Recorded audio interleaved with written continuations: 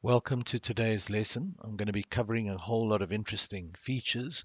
Got quite a lot of new learners, and we welcome you here to today's lesson. We're going to be looking at some of the most basic aspects of Scratch.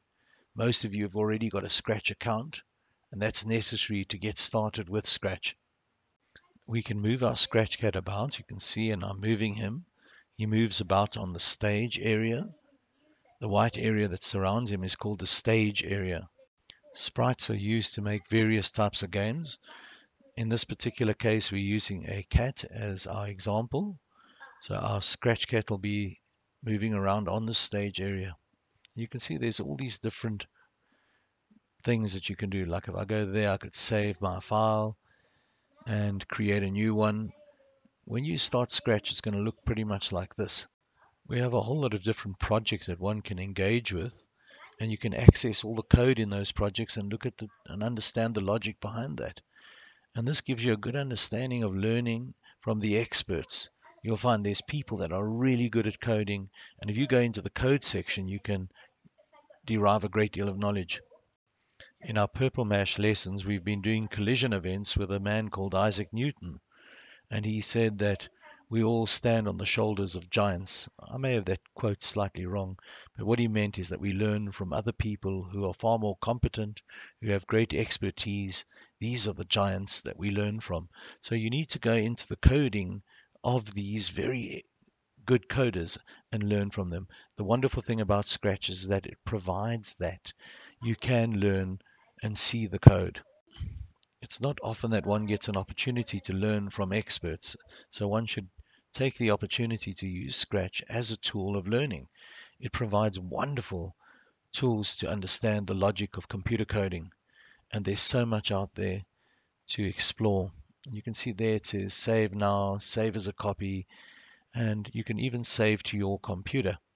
You will have to activate your Scratch account to be able to share what you know with other people.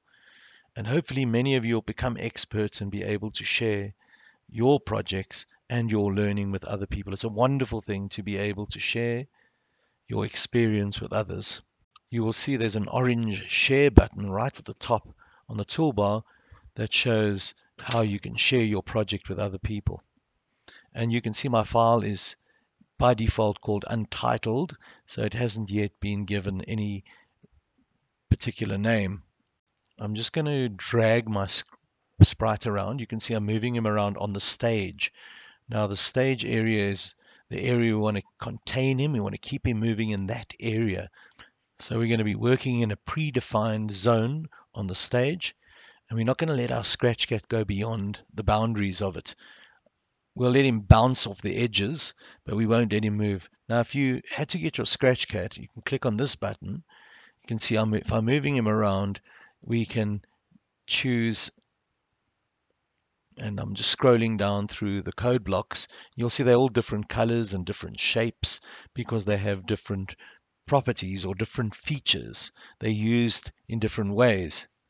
Scratch is so wonderful for learning. I wouldn't say it's the application or it's a program that you could make real professional applications and programs, but it's something that one would use to learn and gain experience in how coding works. And I think it should be used in all schools. So there we've got our sprite, and he's going to be moving around randomly. Now that means the computer will help us to allow him to move around. I forgot to mention the X and Y axis. That's the X axis. If you move in this direction, you're moving on the X axis, and going up and down would be the Y axis. So we've got these two axes, the X and the Y axis, and we're going to see that in the blocks of code. They're going to indicate where we're moving. So you can see our scratch cat's already in this position. So if I take that bit of code, you can already see if I go to, that's the position of our scratch cat at this moment. So when we move our scratch cat around, that go to X and Y would be where he is at the moment. But you won't see those numbers changing as I moved him there. You saw that. But if you look carefully at the blocks, you'll see there is a change. If you look at the fifth or sixth block, it's showing that. I'm just going to change these numbers. So I'm going to put that one as naught, and I'm going to change that 30, the x-axis, to 0 as well. So we're going to go at the point of origin where x, the line going across and the line going down meet 0, and 0 would be in the middle. And let's have a look. We're putting our scratchcat in this corner, and we're going to take the block of code. That block of code would show what the position of scratchcat is. It's 192 on the x-axis and 132y. Now we're going to put him on that side, or we can put him on either of these corners, and then take the block of code from the code block and see what that position would be. So let's just move him back there, and we can see what that would be. It would be close to 192 on the x-axis and y 132. Now I'm going to move on the y-axis. I'm going to move my scratchcat down to there, and I'm going to drag that block in, and you can see that that position where scratchcat is now is 192 on the x-axis and minus 115 on the y-axis. That's the position he's in. So if I move him to this corner over here, you can see I've brought in minus 186 and minus 128. That's the position he is on this corner. Let's move him up here, and we drag in the go to x minus 190 and 128. So you can see every single position that our sprite holds on the stage will be indicated by an x and a y position, and that's called the axis. We have axes would be the x and the y. We use an e, axes. Axes means more than one, the plural.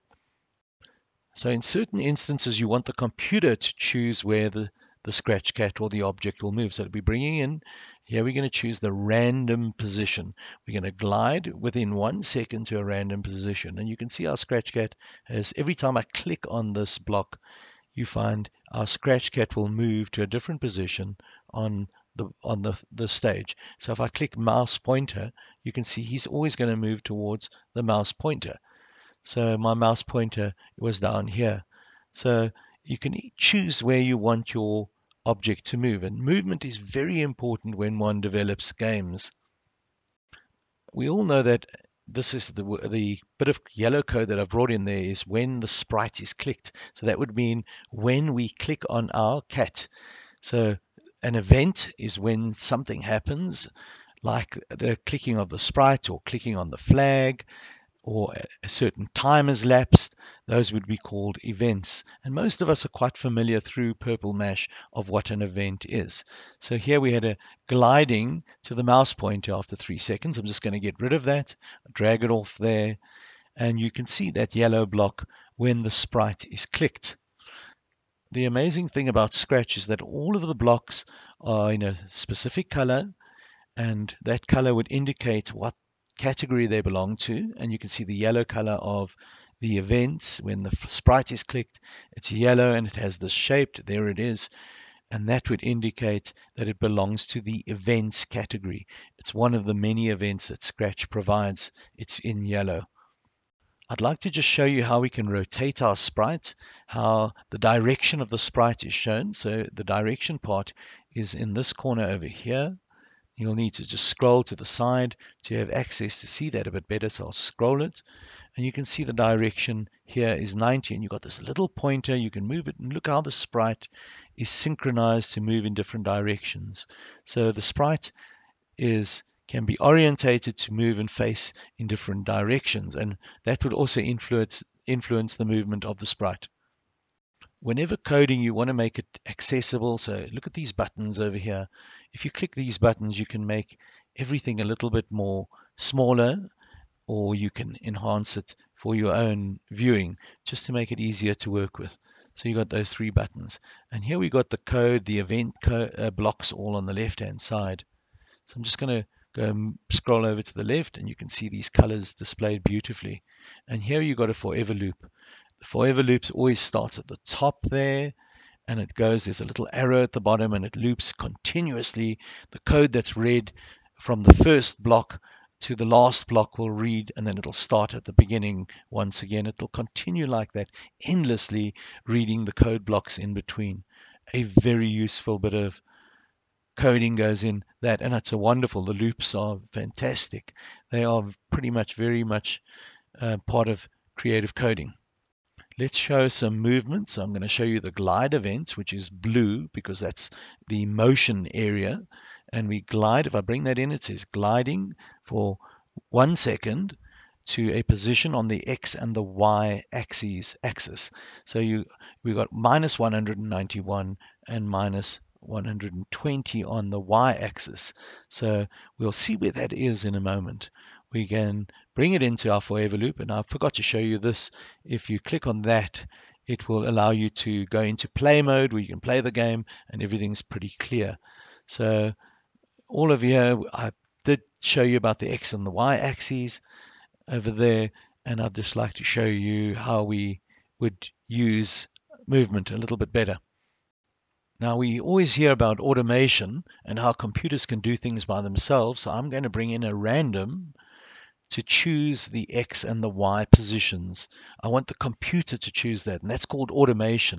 We'd like the computer to choose and change that minus 191. So we're going to look for this bit of code, pick random, and that's going to choose a position for us. We're going to put a block in there that's going to choose a random number between, at the moment it says 1 and 10. As far as I can remember, I think the top block was 200 and the bottom minus 200 on either the X and the Y axes. So I think we'll be trying to work with a number between minus 200 and plus 200. But we will see what we can do using those blue blocks that I've shown over there. So we're going to move our scratch cat within the area defined on those boundaries. And I'd just like to repeat that going up and down, that would be the y-axis. The y-axis would be going up and down, and I did indicate that in those blue blocks. So I'm going to focus on this block over here, and I'm going to just duplicate it. That means make two of them. I'm copying it, and I'm going to bring in the highest numbers in the Y category and the X category. On the Y is the Y-axis and the X-axis. So we're going to bring that in. I'm going to choose the numbers, the highest number in these blue blocks, the set of blue blocks, and the lowest number, and I'm going to place them in this pick random. So if you look over here, that's 115, and then we've got a minus 128. So I'm going to put this one as the 115 minus 115. That'll be on the Y, and the highest number would be 132. So it means it's going to go on the y-axis going up and down between those two numbers. So the computer will choose a random number which ranges between the minus 115 and 132. If you don't quite understand that, just copy exactly what I'm doing now, put that into your block, and sooner or later you'll get to understand it when you learn about numbers, and you'll start realizing what it's all about. Can you see I've just put it into the Y section of the glide block? That gliding in 5 seconds, it's going to go to that random number within the glide block that the computer will choose. So it's going to move, the computer will choose a position on the up and down axis, the Y axis. Now we've got to do the same for the x-axis, so let's look at the numbers that we've got over here. And those show everything that's on the x-axis would be the first numbers shown, go to x, and you can see the numbers over there. We're just going to choose the highest, the lowest one is 198, and now we're going to choose the highest number on that, and that would be the biggest number we have, and that would be the one over here, which is the 198. So we have, the computer now will choose on the x-axis. Now we all know that the x-axis is going across, and you can see, look, our cat after 5 seconds would redirect itself, and that's bringing in an aspect of automation. That's something really exciting in computers, that they can start working and doing things by themselves. It also is quite scary because you often find people are frightened when they start seeing something that does it by itself without them controlling it. There are certain people that really want to control everything around them. And I think it's a wonderful thing to see that there's this autonomy, this autonomous aspect that comes in. Some of you, when you get to learn a little bit more about freedom, will also kind of link that up with what we're doing here. And so our computer seems to have a life of its own. And I've even brought in a change of costume, the next costume, which is different slides or pictures that would indicate and follow each other, giving the element of animation. Look at that. He's going as if he's moving fast because the forever loop is moving so fast, moving across the costumes. So if you go like that, we pick a random and we're going to change the Y. We just bring in that little bit of code in, and you can see it's moving extremely fast. Go to X, it's just jumping from one position to another. It's not really gliding or moving smoothly. It's just a jumping about. So I'm going to take that out. When we place our go to random, it just jumps all around. So it's just a random position. That means a position, an X and a Y axis position is just chosen randomly. So it's just like jumping about chaotically. So it doesn't really. And if you take that away, you can see we got this element of movement. Again, we're going back to that animation aspect. And we all know that it's almost as if this sprite has a life of its own. It's seemingly doing things by on itself. Now the number that we type in when I go with this move steps, you look, if I make it a negative number, negative 10, and he's moving on the x-axis and he's moving backwards. So if I had to change the number in there, I'm going to change that number and make it 10, and you can see he's moving in the opposite direction. So a positive number would move him in the right hand towards the right hand side, and a negative number would make him move in the left hand side. You can see almost that this control system that allows him to move around is quite fascinating.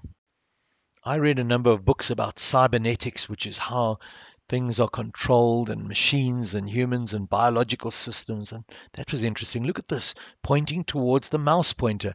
Every time I move my little pointer here, he's trying to chase it. I think this gives me the idea that we should make a chasing game. So let's see if we can explore that. But you can see he wants to get the mouse pointer. Is something, it's almost like an animal would want to get food. When they're hungry, there's this driving force that they want to get food. And here my cat is wanting to get my mouse pointer. There's some really good books written about how animals are controlled and how their systems follow control mechanisms. I remember reading Gregory Bates, and let's look at this. Go to X and Y, and you can see there's a position indicated. He's like stuck in the corner here. There is something in human beings and biological systems that allows us to control, to operate as we do. We are pretty much running on some sort of coding system. I'm sure some of you have a lot of interesting ideas around that.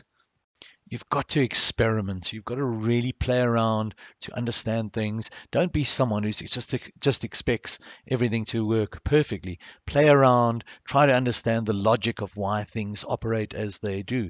And the more you play around, the more you'll get to understand it. But sometimes you've got to also look at experts when they provide their programs, and you can look at that. Let's look at this. Point in the direction of that. So we'll put the random in, and I'm going to change this to minus 180 to 180, and you can see it should change my direction that my sprite is pointing. I've got to click on my sprite to activate this because it's on the when click sprite event. So we're going to move our cursor to the sprite, click on him, and you can see, look, he's swiveling around on some axis in the middle. It's almost like he can't get out of there, and he's just spinning around. He moves like chaotically. It's like a crazy cat here. Right, so we can see that this movement is a bit erratic, but nevertheless is all linked up. Here we're moving by 2 steps. So we change that, we have this interesting feature. Interestingly enough, in animals, in biological systems, you often find they move around erratically when they're not well, they're sick, there's convulsions, and they don't seem to follow the normal logic of a healthy system. So when you see your code, you're probably going to try and mimic something or simulate something that's found in the real world. It's got to feel real. Your game must feel real. So look at the animation there. It's pretty smooth. He's moving in that direction. And there we go. We brought the bounce event. Okay, so we've brought that block over there, just underneath that move 10 steps, and he's bouncing off the sides. Every time he hits the sides, he collides with the sides, and he would bounce off it. You can see there's a pattern there as well. Interesting. I know that we're moving towards the winter period, and you've got animals that are all starting to fly to warmer climates, the birds, for instance, and some animals go into hibernation. So that's interesting that you've also got this movement towards a more suitable environment. And here our scratch cat's just been defined within that environment. He can't get out. He's just reflecting that sort of logic. There's nothing really biological about him, but there's something that we are trying to make him more lifelike. Okay, let's take that away. I'd like you to be very imaginative when you play around with your scratch games. Try to think very carefully and philosophically about what's going on here. Look at that, the way he's bouncing up and down like that. And he's just bouncing off the sides. Incidentally, today's lesson is largely due to Josh. Yesterday we had a wonderful discussion. He was making a game, and a lot of what we've got here comes from the interaction with Josh. I thought of doing this because of him. So thanks, Josh. Now, when you bring in that sound effect, the meow, that would bring in sound. But you'll notice that when you do that, it slows down the code. So you'll see if I do bring it in, everything just slows down. So I've just thrown it away for the moment. Now, to make an interesting game, I'm going to bring in another sprite. I'm not quite content to just have this little scratch cat alone, so I'm going to clean up my area of code, and I'm going to go look for another scratch cat. Not a scratch cat, but another sprite. So we're going to scroll on the right-hand side and find what sprites are available. So I'm going to click on that, and you can see there's a whole range of different sprites. I'm going to choose a ball because I'd like a ball to go and try to hit against my cat, and that would indicate that I managed to get the cat. So we've got a ball here, tennis ball. We'll just put the tennis ball over there, and we all know that that would be easily found with that block that will show the X and Y position of that tennis ball over there. So let's scroll to the left-hand side, and we're going to go find where the position of that ball is. So first of all, let's bring in a click event. When flag click event, which is going to start the ball movement, and then we're going to bring in a forever loop, which means we'll start reading the blocks of code right at the top, go through the sequence of blocks. When we get to the bottom, we go back to the top, and when we get to the bottom, we go to the top again, and it's a continuous process of reading blocks, and it never stops. I'm going to bring in a movement, so we're going to move. We'll just change that. It's by default 10. We're going to change it to 11. We're going to move 11 steps, and we know that our scratch cat was moving 10, so our ball would be moving one step faster than our scratch cat. So the ball's going to be moving slightly faster. So we're moving 11 steps. I'm just going to go to the sensing area, and let's see what we have there. I'd like to use the keyboard, so I'm going to make that when you press on the keyboard keys, up, down, left and right keys, we will be able to do things. So let's go to the down arrow key, and we know that we're going to make the down arrow key is going to moving in a negative direction. So we're going to look very carefully for the operators. We're going to look for the if statement, and we're going to say if we press the down arrow key, then we're going to bring our movement in the downward movement. Some of you might know that that would be a negative. It would be in a negative number. It would take it in the opposite direction, a downward movement. So let's just look over here. A downward movement would be on the y-axis. That's why I chose that block. And we're going to just change this to a negative, and that would be moving downwards, a negative 11. So Whenever we press the downward arrow on our keyboard, our our ball will be moving downward at the speed of -11. Okay, I'm just going to copy this, duplicate it. You see how I'm duplicating, doubling them up, and I'm going to change the two Y's, just get everything neatened up. I'm going to change the Y's to be appropriate. So we got the down arrow, and this one will be the up arrow. We're going to make that a positive number because that's moving upwards, and these ones will be thrown away because we know that the left and right would be on the x-axis. So we're going to change that down arrow to be the right and the left arrow. So this one would be the left, and that one will be the right. And the right would be a positive number, and the left arrow is going to be moving in a negative. So we'll have -11 and +11. Okay, so that's the x-axis I've just showed you. Now to find the appropriate block, so we're going to bring that in, and we're going to change the x by, and we obviously have to have it the same speed, so it'll be 11 again. And because we're moving in the left direction, we have a -11. And then on the next block, obviously you know what we're going to do. We're going to put in the +11. We'll just change that 10 into an 11. By doing this, we should have the ability to move our tennis ball, and we're going to obviously try to develop that tennis ball will find. I've just brought it into the favor loop. That tennis ball will try to knock against our scratch cat. So I'm going to now press the keys, and you can see you can see my tennis ball is moving. So if I move in the left direction, we know, and that's moving down, and we're moving across it. It can move horizontally or vertically.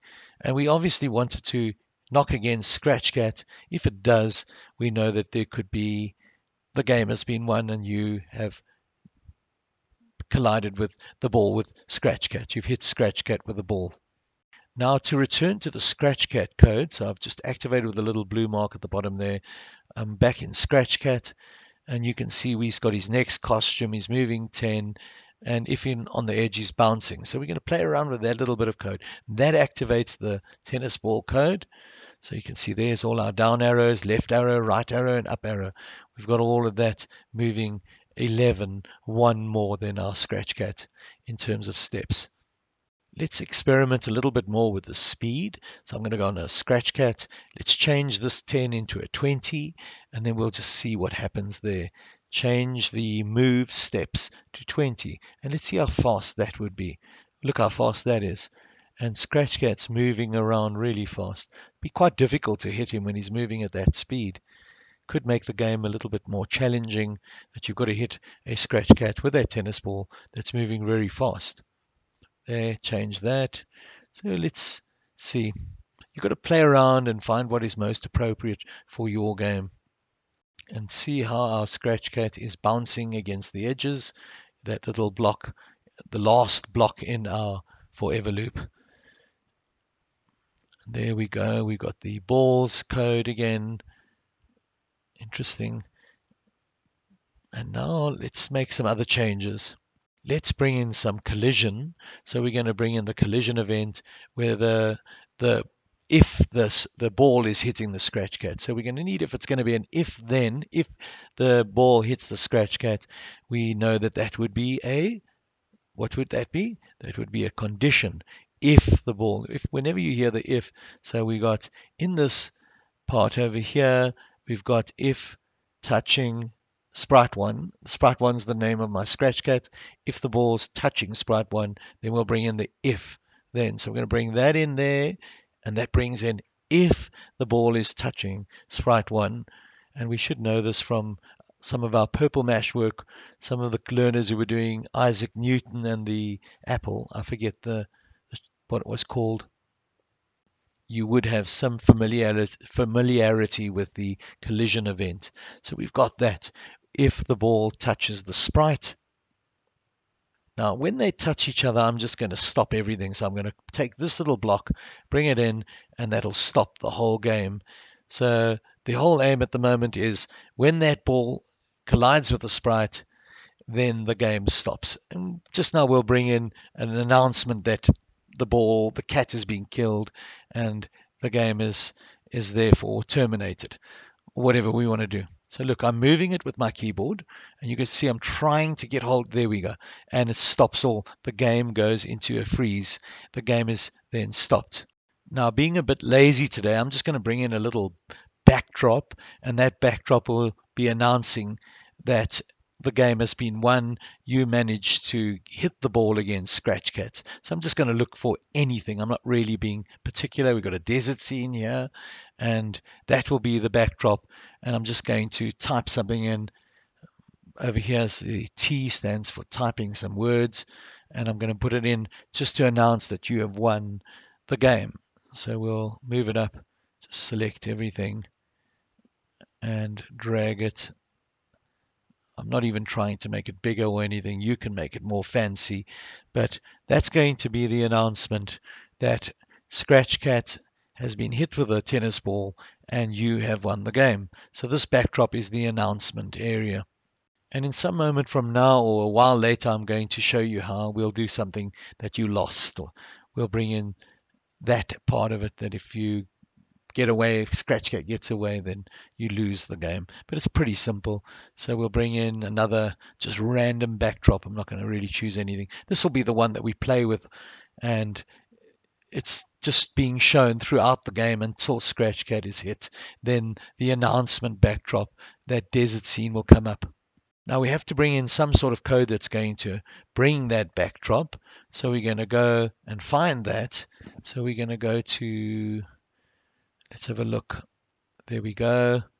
And this little block over here looks appropriate. Switch backdrop to, and we know it was the desert scene, because that would indicate that the sprite, the ball's touching the sprite, and we know the desert scene is going to indicate, well done, you won. So the desert scene would be the backdrop to show there.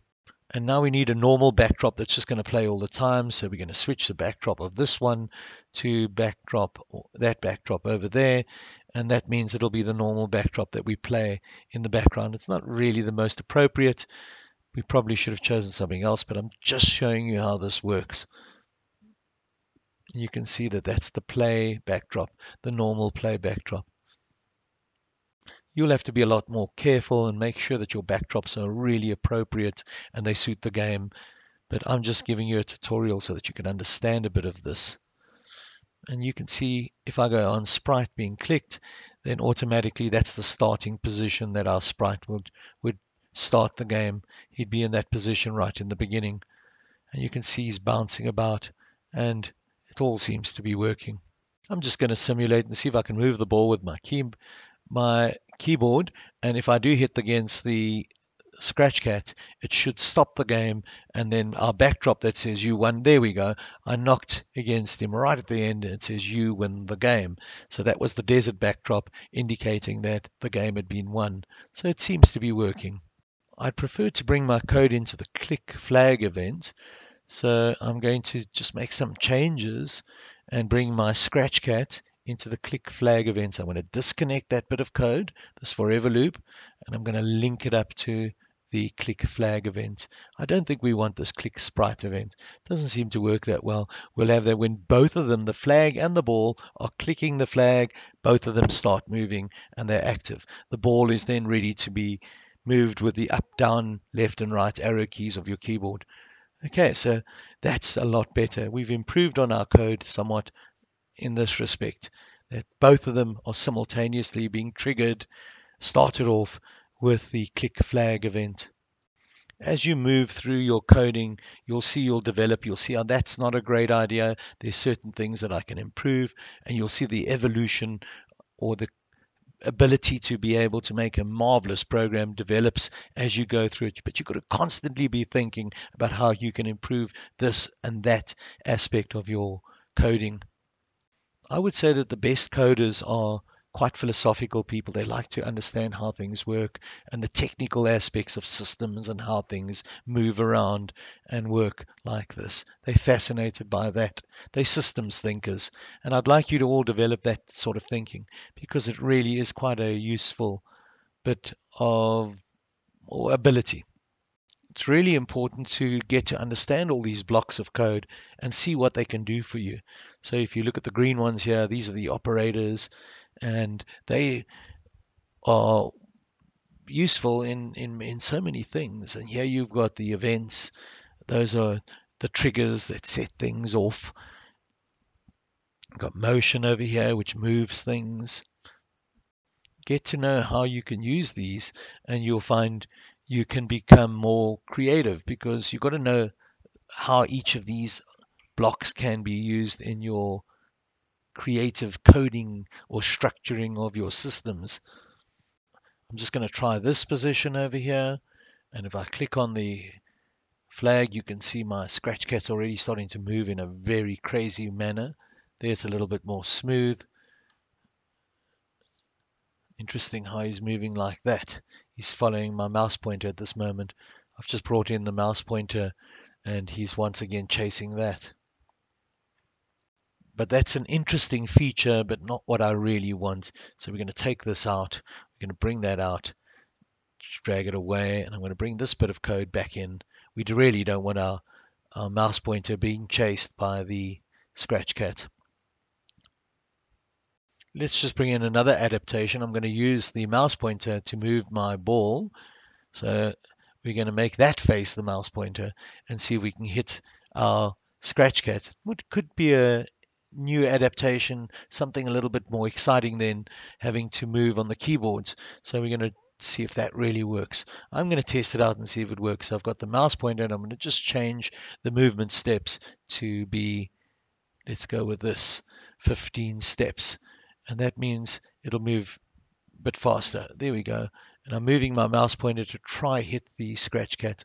You can see it's a little bit easier moving the mouse, and the whole aim to hit against the scratch cat. I don't seem to be doing that, and I'm wondering why it's not working. So let's have a look at our code. Yes, I have to bring in this if touching on the sprite that will stop the game. So once that block of code is brought in, those 3 blocks, then you find it will make everything work. So if you look at the side here, let's try again. There we go. You win the game. The desert backdrop comes up. My mouse pointer is just moving around and I'm trying to hit that scratch cat. As soon as I hit the scratch cat, it would indicate you win the game. The desert backdrop would announce that again.